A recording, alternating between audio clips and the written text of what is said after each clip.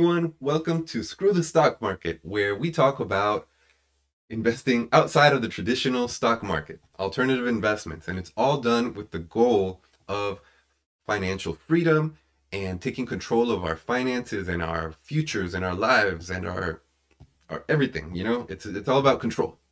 So today we're really excited because we have a guest named Curtis May, and he's going to talk to us about his philosophies about building wealth. And it's a really nice episode because he kind of sums up a lot of the topics that we've covered over the last few weeks and months, really. And it's just a really good summary. So it's kind of a cool thing because the previous episodes we'd have a guest with a particular investment topic, whether it's notes or buying businesses or real estate or whatever. And it was just another one-off kind of thing. And they were all really exciting and good. But what Curtis talked about was more of a methodology or a process and principles. It's more of also more in terms of processes of mindset, kind of changing the way that you think about money and your perspective in terms of how you deal with it, how you develop the assets that you need, utilizing the funds that you have available, what you should prioritize first in comparison to what you've been taught to prioritize first. Yeah, I mean, we definitely spent a good amount of time just hating on the stock market and the traditional kind of financial systems and stuff, which is fun always. But then towards the end of the episode, so then he has a big chunk of time where we're talking about mindset and developing ourselves and all that, which is awesome. It's really powerful. I totally believe in it. And then at the end is kind of the tidbits that are maybe a little bit more actionable and just kind of things that you can actually start to try to implement in your lives. And so with that, I think, hopefully you get a lot from the show, and thank you for listening. We're always eager to hear feedback and, get more involvement about what you want to hear about on the show. So please continue to reach out and let us know that you're listening and what you think. So with that, thanks guys. Really appreciate everyone. And also be prepared to take some notes on readings. He does list a lot of reading material that you can utilize that might be helpful. But yes, with that, let's get into it. All right, let's do it. All right, let's go. All right. Curtis, thank you so much for joining us today. We're really excited to be talking to you in a large, in a really cool way. I think we're very much in the same space. And, I'm really excited to learn about how you talk to clients about, building wealth practically. And so practically, yes. Yeah. So, at the beginning of the show, we always give our guests a little bit of an opportunity to get personal and tell us a little bit about who they are and where they come from. And then later on, we'll jump into more of the content. Okay, sounds good. So, my name is Curtis May. I'm born and raised in Philadelphia. So not West Philly like Fresh Prince, North Philly. And I would say a third generation entrepreneur or business owner. Grew up, my family owned a business in Philly. We owned a supermarket. Actually, we were in the store business growing up. And we had a kind of a mishap, of fire, and we ended up going into the tavern business. I got into the business I am in college. I always tell people I realized the NBA was not looking 5'11" shooting guards and with a mediocre handle. And I got my insurance license in college, drove an hour and a half to Charlotte in Winston-Salem, North Carolina, and got my license. And then a couple years later, I got my securities license. So I was, registered 663, 26, a principal for till about 2000. So this is like 1985 up through 2000. So I was actually doing that for about 15 years. Then I had a little epiphany. I read a little book called Rich Dad Poor Dad, and I realized what I was doing was different, right? And he had a little tape. It was called Rich Dad's Guide to Investing, and it was him and who I eventually met, and it's become a teacher of mine, Kim Butler, was on one of those tapes, and so Kim said a few things about insurance. I was like, what is she talking about, right? And then that, my nerdy mind, if everybody told me, I'm a 7 fact find, right? So I'm going to figure some stuff out. And so I just started digging, and then I found this little book called Becoming Your Own Banker, and then I read that, and then that led me to start studying Austrian economics, because I went through crashes, and I couldn't, why I lived through 4 crashes, like 87. What's one happened after that one? Like Y2K, and then 9/11, right? And people say it just happens. So don't just happen. There's things that cause it. And I need, as I start, there's a little great book that y'all should pick up. Really want to really understand economics. It's called Economics in One Lesson by Henry Hazlitt. And like true economics, like free market economics, not this Keynesian central planning BS. Okay. And so I got into that, and then I started to, Creature from Jekyll Island. You start figuring out what is going on, because, there's a saying, if you know what's going on, you'll know what to do. Right. And most people don't know what's going on. And so they're tactical, just chasing returns and stuff like that. And I wanted to know how stuff worked. And then what we try to do is work with clients. I really consider myself, guys, a financial educator, right? So I tell you what you know today, or what you learn today, will determine where you'll be at 5-10 years from now if you start taking different actions. And so that's it. So I've been doing this really since 85. I've been doing what I'm doing now, in teaching what I call principles-based planning, probably or since 2012. And then I've just gotten really good at it in the last 5 years. So, and like really where I'm dialed in, and I know everything works, and it works because all my clients I have is this. But now I'm dialed in. Now I coach people. Now I'm going to make you win, because you're going to do what I say, and I'm going to follow up with you. So, but anyway, that's the madness. That is Curtis. Short, right, well, long story short. No, we're really excited to have you. I feel like for us, Aziz and I, we are, the impetus of the show was kind of, hey, the first time I started raising money for this apartment building, and I remember talking to a friend, and they said, I'd love to invest with you, but I can't. I'm too busy investing for my retirement. And it hit me that for her, investment meant the stock market. It meant 401k. It meant delaying your life. It meant kind of the traditional model. And that's where kind of this screw the stock market kind of thing came from. But really, the show is really an exploration of what's out there as we're trying to figure it out ourselves. And so we're really excited to talk to you, because it seems like you figured it out. Obviously, you've been doing this for a while, and so we definitely want to capture as many lessons as we can from our conversation today. But first, I guess, would you mind maybe spending a little bit of time talking about, if the show is called Screw the Stock Market, could you tell us a little bit about the traditional path and why it doesn't work, why I don't like it? Yeah. It doesn't work. Okay. So here's so think about, there's two thought when it comes to money, right? There's what I call the accumulation theory, which is what 98% of typical financial advice is built on. So it's built on buy and hold, dollar cost average, get out of debt, all around the S&P and index funds and your the Rule 2, all of that, buy term investor difference, all of that average rates of return, all of that language. So when you're hearing that, building a nest egg, getting this big pile of money and being able to live off of it until hopefully you don't run out of money before you die. That's right. And so, but if you look at what institutions do and what rich people do, they don't do none of that crap. I was on the phone with the person with one of my insurance companies that manages their $35 money fund, right? There, how he runs their money. They don't do any of that stuff. They don't buy and hold. They don't talk about the magic of compound interest. None of that stuff. Okay. And so now it's like, all right, so it's cool because he validated. I've been saying this for like 6 years, and then I just listened to on the insider. I've just realized you read it, so you see it if you start looking at the right stuff, but he validated completely. So now I'm like on now.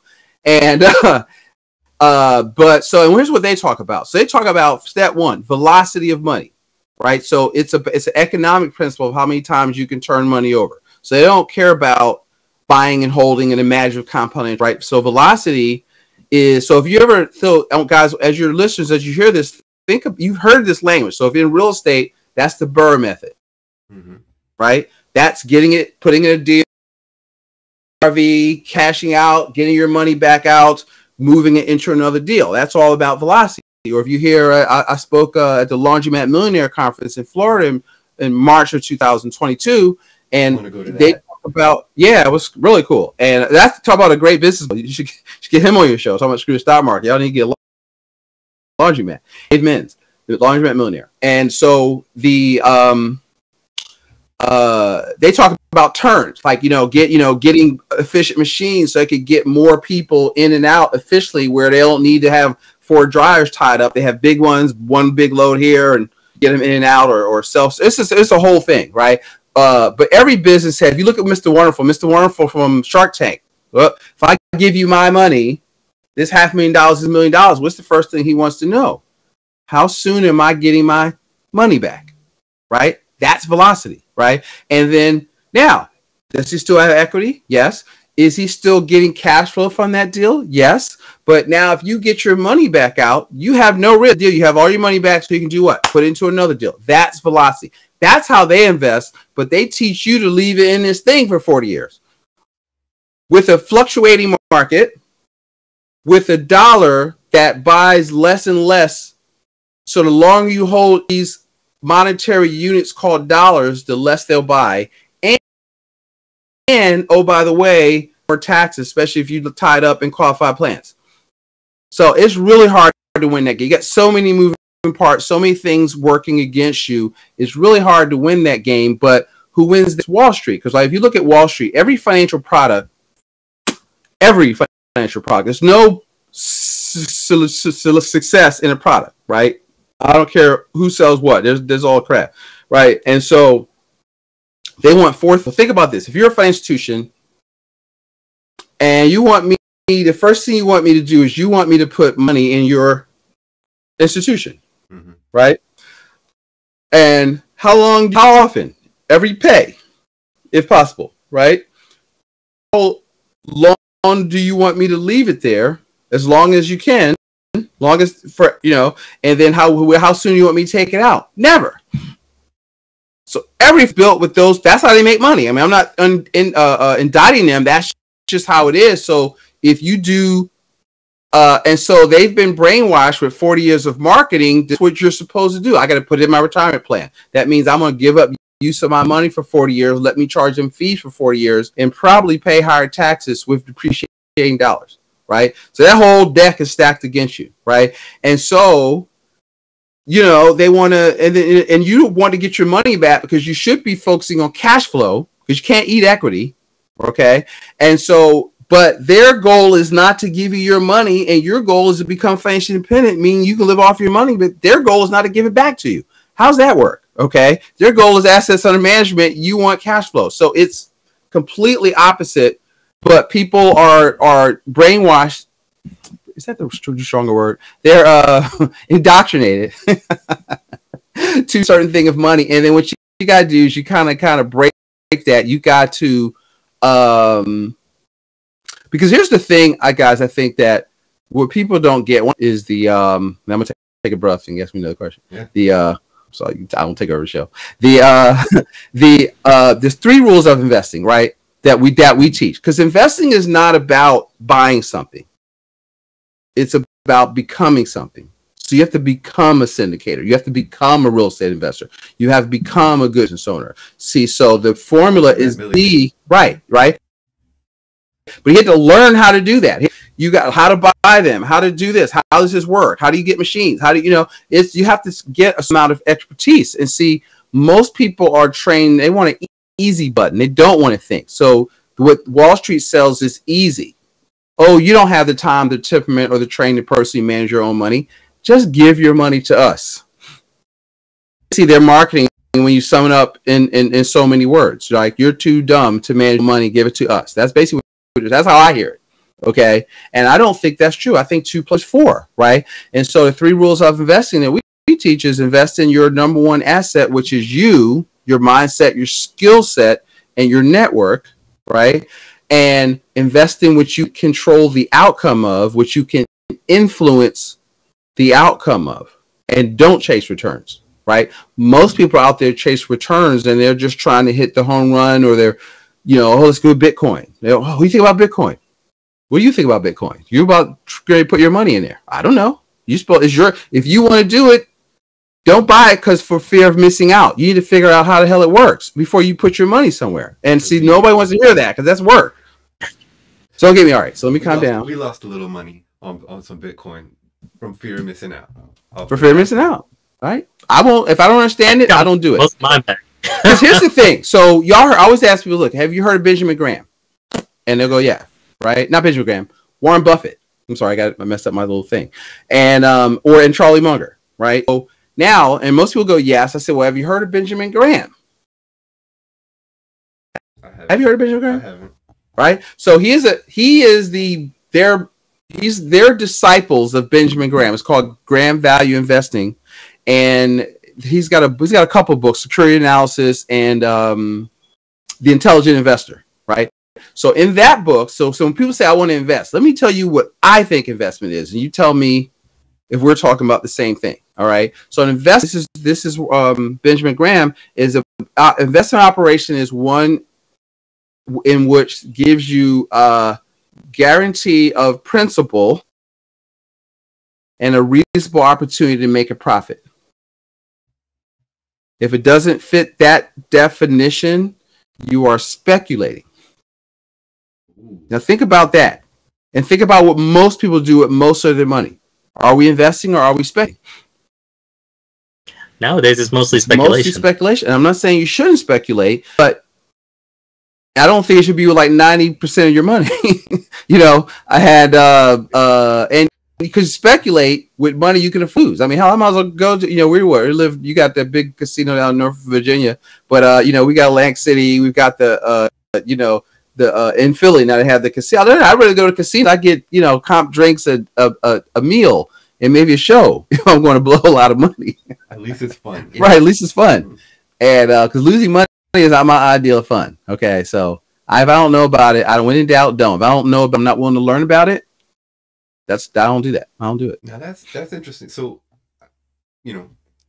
I really appreciate you sharing all these titles too. With these books, because that's one of the things I'm looking to do more of, and just kind of really. So I started with Rich Dad Poor Dad, turned my world upside down. Now Here we are. But that's just the beginning. It's like the gateway drug. Right. Yeah, it's the beginning because it's not very tactical, right? And so you kind of gotta, like, if you want like a more tactical in between book, then you get Langmeyer's book, The Millionaire Maker, right? Because she used to start running the cash flow clubs for them when the book first came out, and so she's got her whole thing. But she gives you like, all right, here's step one, here's step two, here's stuff that you can do to get into velocity. That's kind of what I do. Is I kind of teach it. Here's step, so I take the Rich Dad stuff, we put it into, here is 1, 2, 3. Here are things that you can do to get to that point. And but it started with me. I needed to understand there's a different way to do this, and I need to look at this different. And that's what everybody I talk to on my show, they somewhere in their story, this little purple book comes out, in there that started them down the path. So it's very cool. And it's good that you kind of mentioned the aspect of investing in yourself in terms of improving your knowledge, and secondly, improving your network. I think that both Alex and I, once we started on this journey, we started off with the gateway drug, which is Rich Dad, Poor Dad. And then from there, you start reading all the other subject matters that are out there.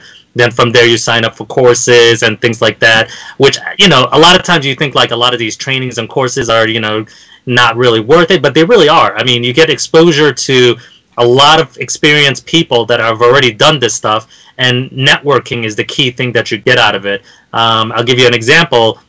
There was a course that Alex and I both signed up for, and through that course, Alex was able to meet one of his main investing partners, and they've already done 2 large apartment complex deals together just because of that meeting in that network group through that course. So that has created revenue. You have to pay to be in the right room. You know what I mean? You gotta can't go to like free events. You got to get in the room because other people have paid $1,000 or $5,000 or $10,000 to be in this meeting. So now you're already in rare air, just getting around that. So if he's there and you're there, All right, well, they know you know you had to put up some money to be in here, so Yeah. you're serious. I mean, you could still do it. You could still do it at free events too. But with these other specialized groups, you know that these are people that are really, really serious Right. about You this, can and start they've with got the free time. events. I mean, you still go to free events, but Yeah. you want to make some money, save some money, and you gotta kind of love, and you want to move from that. But right now, it's just getting out because business is a contact sport. You got to start where you can start, and there are little ones, there are meetups, and because really it's mindset.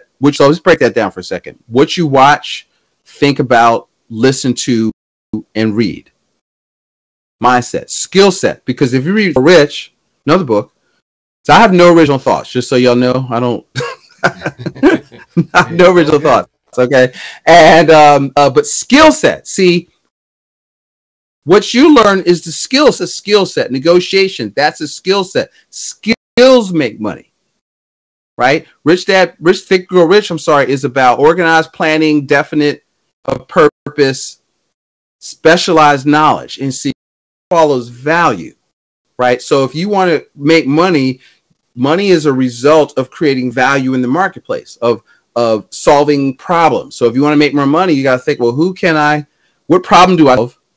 And the bigger the problem, the bigger the check. So now you can trade your expertise, your knowledge for money. You save that money and you use that money to buy or build cash flowing assets, right? But so you got to have something that you can do, and your network. Break it down into two parts. Who do you know? But more importantly, so this is the power of the podcast and speaking and that kind of stuff. Who knows you? So you're showing up better. You're showing up, you're showing up different, not just like one of the crowd. You're showing up, dare I say, as the man. So that's a Philly thing. Yeah.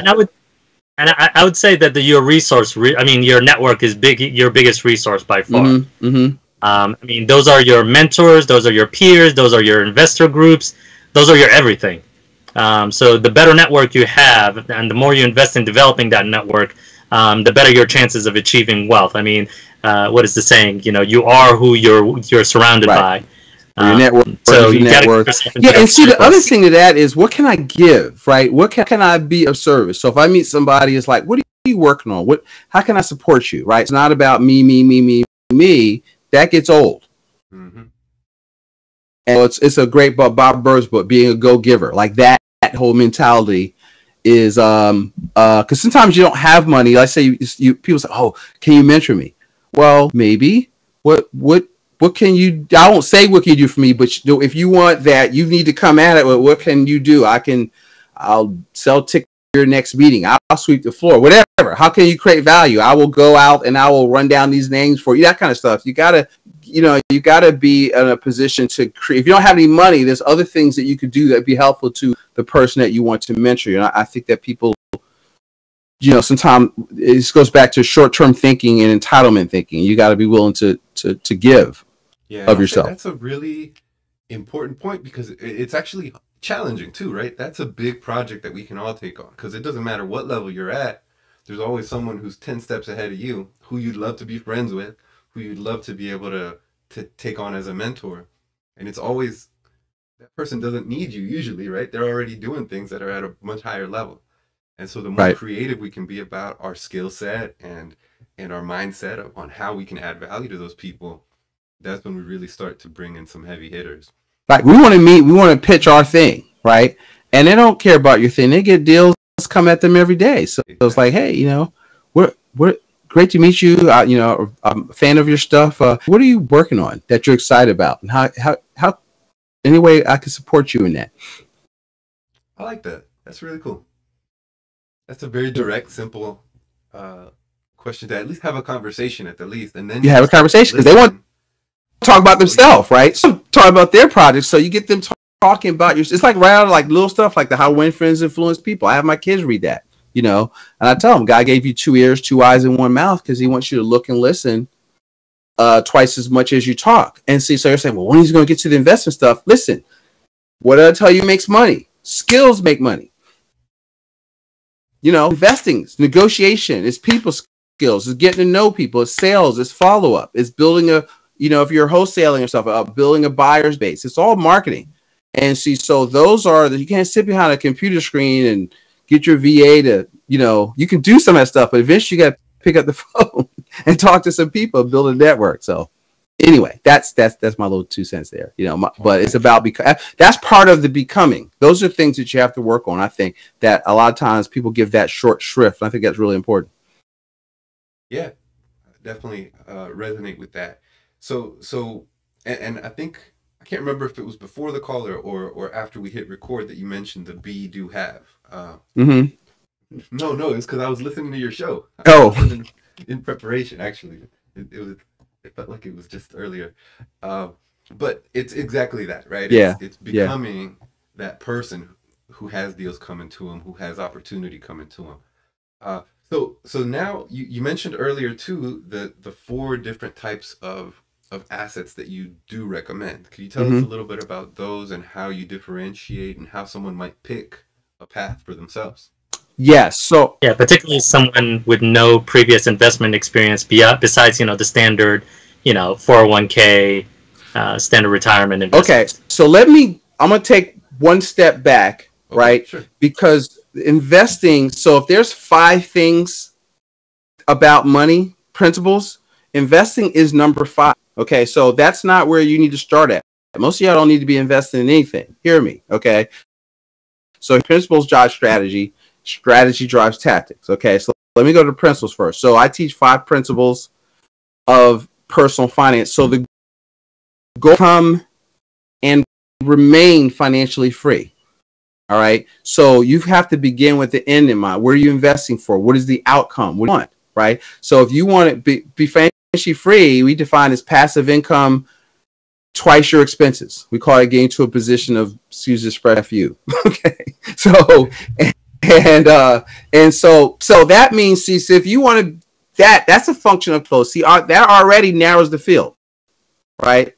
Because you can invest for cash flow, milk cow, or you can be a cattle rancher in Rich Dad's terminology and slaughter the cow. That means buy it, let it run up, sell it. House, and you just got to go back and you got to do it all over again, because your only way to get money out of the asset is to sell it or to liquidate it. Okay, so you've got to decide what you want to be when you grow up. Okay, so first you got to start with what do you want and why. Then, so there are the principles that lead up to principle 5, which is what you're talking about. Principle 1, we'll go through real fast, is save. Rule of wealth is part of all you earn is yours to keep. So you got to work, earn, and save. Okay, liquidity, right? And so I want you, how much, Curtis? I want you saving 15 to 20% of your gross income. You make $100,000 a year, I want you saving $15,000 a year, and the 401k doesn't count because that's not saving. Okay, so let me define it: safe, liquid, accessible, guaranteed. Okay, so now I'm going to tell you where that is right now. You have to call me, but I'm going to tell you and savings needs to be automatic. I will tell you, but so you got to save, right? So that's step 1. Now you got to play defense, right? You have to protect what you're doing. So the second phase is protection, right? Because see, while you're building your empire, you could get disabled, you could get sued, you could die, you could have an auto accident where you're at fault, but you don't have enough insurance. You don't have umbrella coverage. You don't have a will. You don't have any entities, asset protection. So the second step is you got to play defense. People say, what do? I'm your defensive coordinator. Okay. I'm trying to make sure you don't lose money. Right. I'm your defensive coordinator. And then 3 is you got to leave legacy. So, you know, you want to leave a legacy of wealth and wisdom. So that's protection. That's insurance. You want to make sure that you are, you know, passing on your empire intact, tax-free, as much tax-free as possible. Principle 4 is liquidity. Okay. That's where so how do you get principle 4? You got to start principle to save. And the goal for that is 6 to 12 months of your income in liquid positions. Okay. And so if you have 90 days of your income in cash, don't even talk to me about investing because you don't have any money yet. You definitely don't have any money you can't afford to lose. Okay. So you got to slow down to speed up, because you know, if you've got 6 months, 12 months, okay, you can speculate a little bit, as long as you don't go into that, right? And so 90 days is your emergency fund. Everything above that, if you're in business, maybe 6 months, everything above that is now your opportunity fund. And now you have capital to buy or build assets. See, if you have money, you don't have to go looking for stuff. Stuff will find you. Opportunity if you have capital. Okay. And because the world is full of people, ideas, and money. So they know, and you don't even have to really, they know you have money now, right? And they'll come at you with syndication deals and stuff to do, if you know. And because if you want to get into good stuff, you know, a lot of times you have to be a credit investor, but you need $30,000, $50,000, $100,000 to get into some of the stuff you're talking about. Well, you can't do that if you don't have any savings, you know, that you can afford to touch for a year or 3 years. Right. And then the fifth, now we're talking, is velocity. So again, it's velocity over accumulation. And now we get to, and here's the thing, this is not my job, okay, to figure this out. So what I break it down into asset classes. So if you look at one of these, I'll ask people, so like out of the Forbes 400, I'll ask them, how many of those people you think inherited their money? Right? Most people say like 50%, 60%. All my little Marxists run around out there, my little Marxist college. Oh, 50%, 60%. And I like picking with people. And so, because none of them should be on this, listening to this podcast. All right. So or I'm gonna give you some homework. Call me, because then don't call me, but email me. I'll give you a list to kind of cure you. And but what happens is so now once you decide that, okay, because when you look at them, it's like 8% that actually most of like the people on the Forbes list are first generation. So how did they get there? They worked, earned, they saved, they built businesses, they buy with their profits real estate, they do paper. So now let's talk just paper, because people think stocks, bonds, mutual fund. But paper's broader than that. Papers, I got clients that do private lending. Okay, they have enough capital, they don't want to be bothered with doing the real estate, so they just loan it out to people, charge them 10, 12, 15%. Okay. Paper, we teach a strategy called infinite banking. That's kind of where we use properly structured dividend paying life insurance. That's where we store the money in step videos, where you can collateralize your cash value, and then our clients do that. Then they buy businesses, they buy or down payments on businesses, on real estate, on business equipment, and then we borrow the business model of the banks and try to keep that money circulating in their personal or business economy. I've got clients that buy notes, so you can go to bank, you can buy mortgage notes, or directly where they loan money to real estate investors, and they keep the notes, and then they originate 40, 50 notes, loans a month, and then they sell the notes to their investors. So you can buy a $50,000, $100,000, $150,000 first lien note. And you're not getting that discount, but you are buying cash flow where you don't have toilets, tenants, or termites, right? You're the bank. So I don't want to hear anything. I have a lot of equity, and if you mess up, guess what? The house is mine, because I'm a foreclosed. I'm the deed. I'm the bank.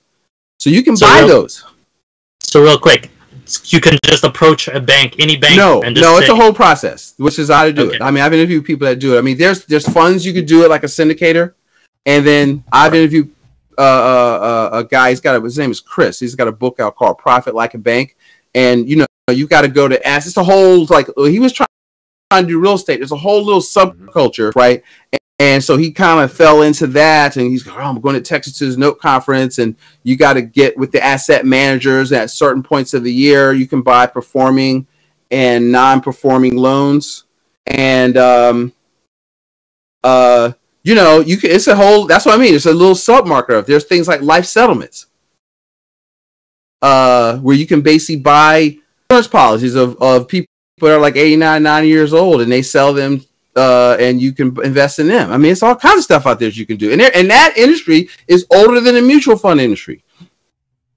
So it's not new. It's just it's not yucky. I just got to do some homework and learn how to do due diligence of it. You don't you don't marry the first girl you kiss. You got to learn how to do some due diligence. And but again, it's about becoming. It's not about I don't give investment advice. Here's some things you could do, but you got to do your research. And fundamentally, one of the things you're saying is that you got to have that liquid capital up front, though.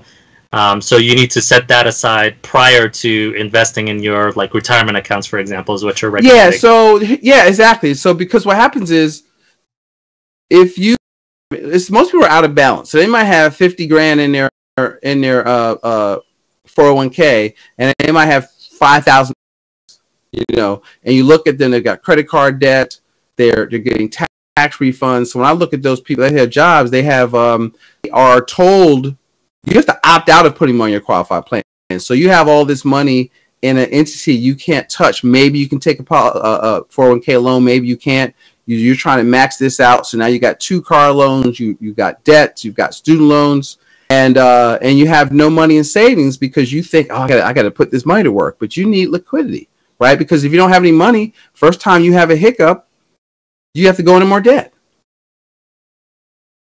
So it's out of balance. So I'll have a little model where I'll show them, and I say, look, here's your money and investments, and then here's your savings. It's like I'll have to show you another day, but I can't. But I give them a way to visualize their entire personal economy, and I'll say, look, what looks out of balance to you? Oh, I don't think I have enough savings. Yeah, you think, right? Well, and so it's because people, if they know that you will know what to do. So I try to put it out there, and we have a software that puts it out there visually for them. And what do you think needs to get shored up here? And it's, oh yeah, I gotta, and they want to say, oh, I gotta get out of debt. Getting out of debt is not even the top 3 things I could care about. Wow, interesting. Huh. Okay, because getting out of debt, I was at this conference in Philly last week, and the guy was like, I got this thing, pay mortgage off in 7 years, and da da da da. I was like, why would I want to do that? He was flabbergasted. Like, what do you mean? You're going to pay $200,000 in interest? Does saving money and interest make me money? What's the rate of return on equity? If I send X amount of mortgage payment, does my payment go down? Does the value of the house go up?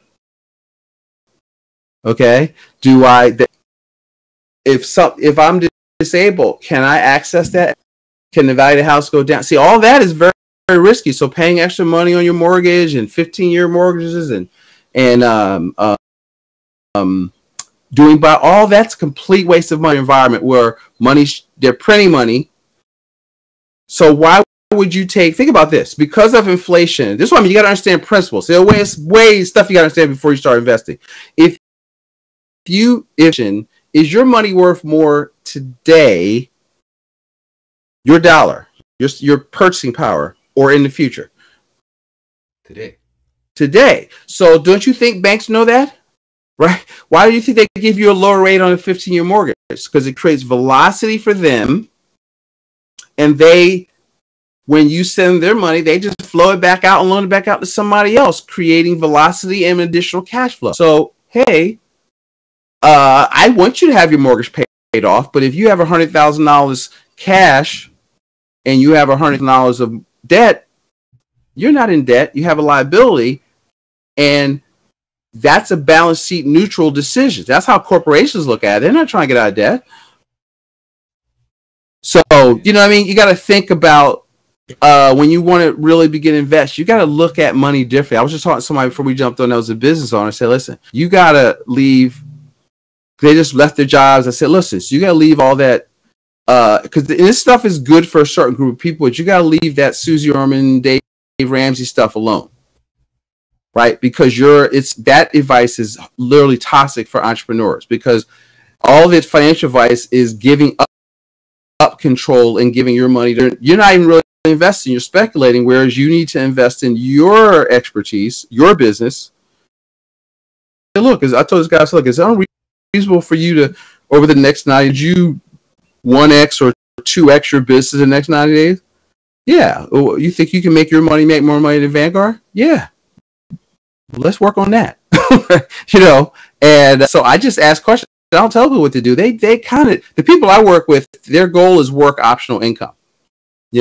in a decade or less. So it's like they want control. So the people that work with Curtis want liquidity, use, and control of their capital, and they already have an idea of what they do. If they don't, then we kind of, okay, here are the things that are out there through the show and through like little masterminds I do if you're part of our group, where you get to meet people and you kind of got to figure out, okay, what do you like? So you're going back to how do you choose them? You have to figure out what you like, what your shoe, what asset class you like. So my favorite asset class, I like real estate, but I don't love it, right? But I understand the advantage of it. I interviewed this guy on this because Carl Allen, right, who's like how to buy businesses, and I was listening. Oh, I was like that. I was totally fired up. All the people that are talking about buying businesses and purchase and acquisition, I love that stuff, right? And because I'm my father's son, he was a business owner, right? So he would go. I didn't lie. I was like, this is not being a good idea. But I was like, damn, we need to get some real estate. He goes, what am I going to do with $800 a month? Because he would buy the real estate, right, at the business. We were in the bar business, so he could buy a bar. He was a good operator, so he could have the real estate and generate $5,000 a week, $100 a month. So that was his thought process. Now in Philly, the whole market changed up, and we should have been really what you do is do both. So I'm trying to make sure that I do that. Like I know the mistake there. So because we had retail when retail went down, that's all we had. Whereas if we had a diversified portfolio a little bit, we would have been able to withstand some of the economic storms of that industry, right? So you really Dan Kennedy says one is the worst word in business. So you kind of need to I call it have a West Coast offense with your money, right? Spread the ball around and not 3 yards in a crowded, in a pile of dust. I do want to take shots downfield, but I will, hand it off, get 4 yards here, 5 yards, 4-yard carries. That's first down. Boom. And so you advance the ball forward. And so everybody wants to go for the bomb or hit a home run, but you can get a home run with 4 singles, right? So I know I've been sports analogies up, but I'm trying to. I was thinking, you totally do look like a football coach right now. Just with that. Right. See. Everything. Right. So what's that? But yeah, but we do get your general gist. I mean, at the end of the day, you need to know how to make your money work better for you instead of following the standard model and standard approach. The mortgage example was very good. I mean, if you put all your money up front into paying off your mortgage early, that's a lot of lost opportunity over those, let's say you could have done a 30-year mortgage. That's more money in your pocket that you could have used to create like $1 million business instead of dumping it all up front into a mortgage. Mm-hmm. So that is important and that is critical into wealth building. And I think that is one of the most important takeaways from this conversation is you really have to become more efficient with your finances and the way that you think about your finances in the long run. That's it. It's like you got to think about it. You've got to educate yourself and stop looking for quick fixes. You got to find out what you like, what are you willing to develop some expertise in, and that doesn't happen overnight.